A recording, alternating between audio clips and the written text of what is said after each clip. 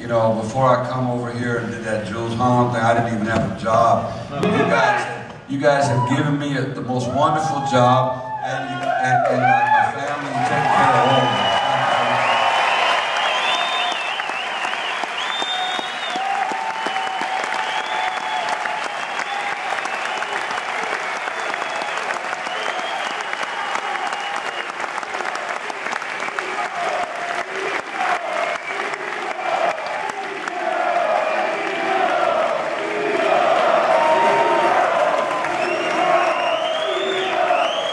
Enough of that shit.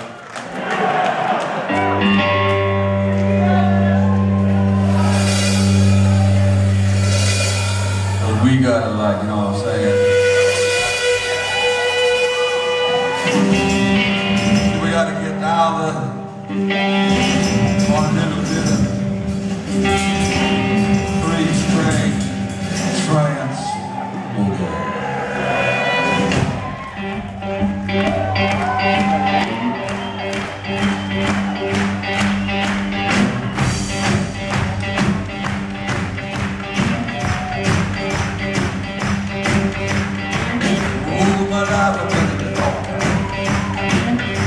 That does what I belong.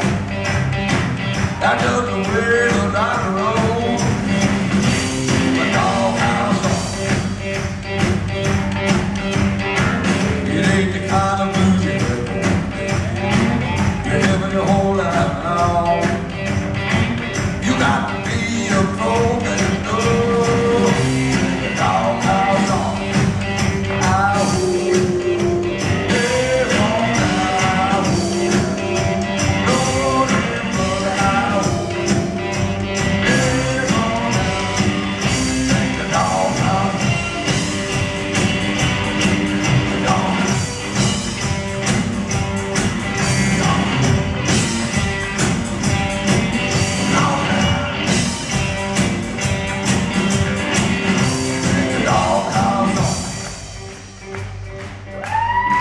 I'm sure most of you are bored with that long story, so I should tell the short one, right?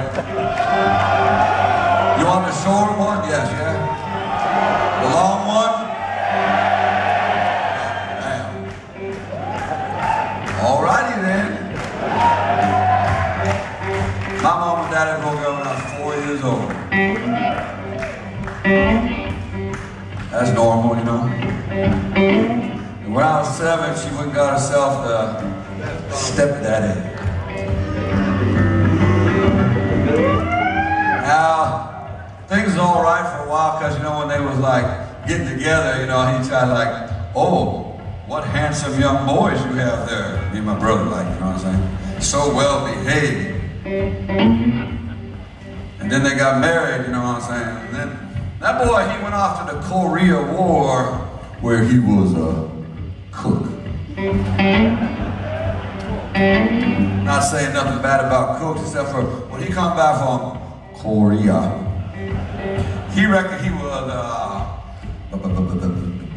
bad. Yeah, he's so like bad, he could beat up on me and my little brother.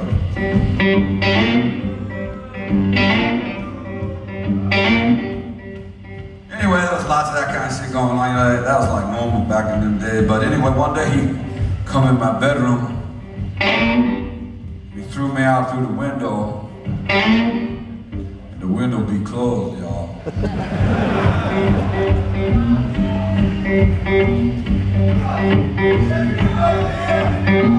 So, you know, like I be kind of laying out there in the grass, in the broken glass, just thinking to myself, you know, just kind of, you know, one of them relaxing kind of moods, thinking, I am going to kill this motherfucker.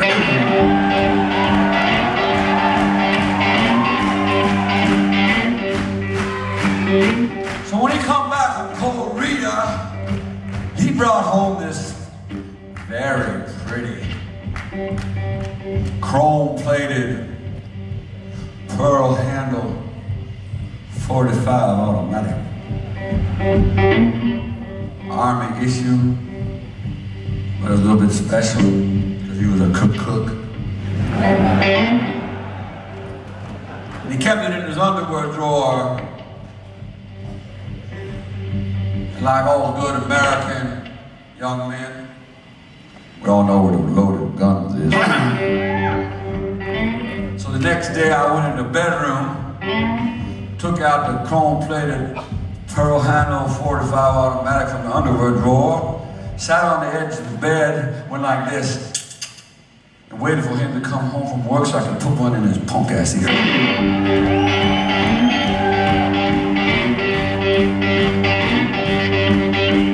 it all had me a revelation. Put your hands up, y'all. But I'm pretty sure it was not Jesus. Because the revelation come down and said to me, Steve, you dumb shit. That was the first thing he said. Made me think it might not be a revelation of the Jesus kind. Steve, you dumb shit. You shoot that motherfucker, you're gonna go to jail for the rest of your natural ass life. So why don't you just pack your 13-year-old shit and leave? What a good idea. So I left home before I was 14 years old. Figured I'd do it better on my own. Then followed a number of years of kind of bumming around, living hand to mouth, and sometimes getting locked up, sometimes going cold and hungry.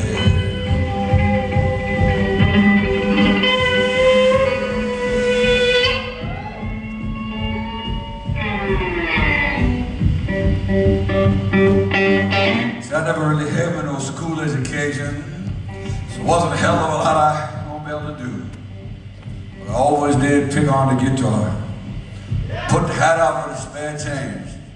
Now because of all you people out there, particularly in the UK, I mean only in the UK really, I am getting so much spare change now.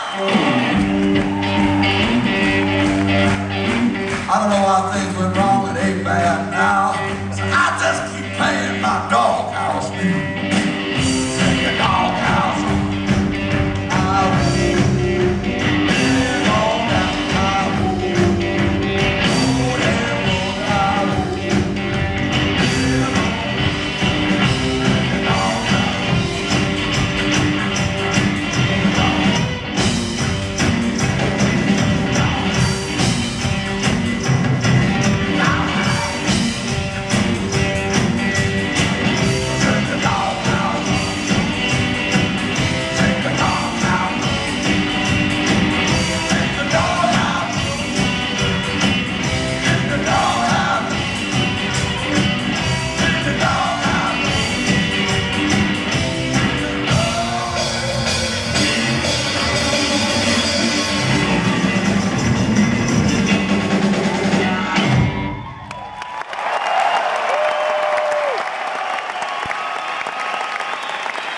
Oh.